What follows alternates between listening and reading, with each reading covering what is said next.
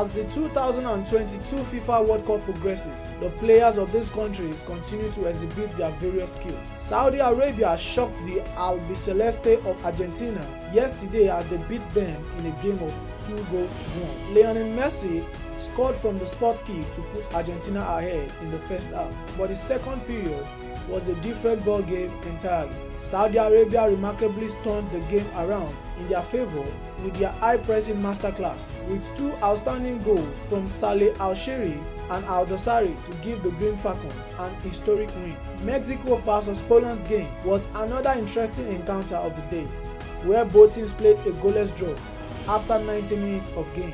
The 37-year-old goalkeeper of Mexico, Guillermo, Ochoa, once again proving that he is one of the best in World Cup history by denying Robert Lewandowski from the spot kick earlier in the second half in order to keep the Mexicans in the game.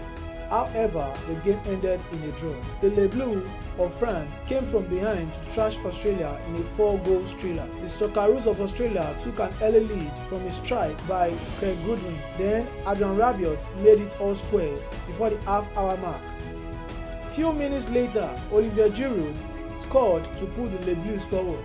Heading into the break, while Kylian Mbappe doubles France's lead in the 68th minute before Giroud struck again to seal the win for France. Denmark was left frustrated by Tunisia's combative style of play in the opening World Cup Group D match.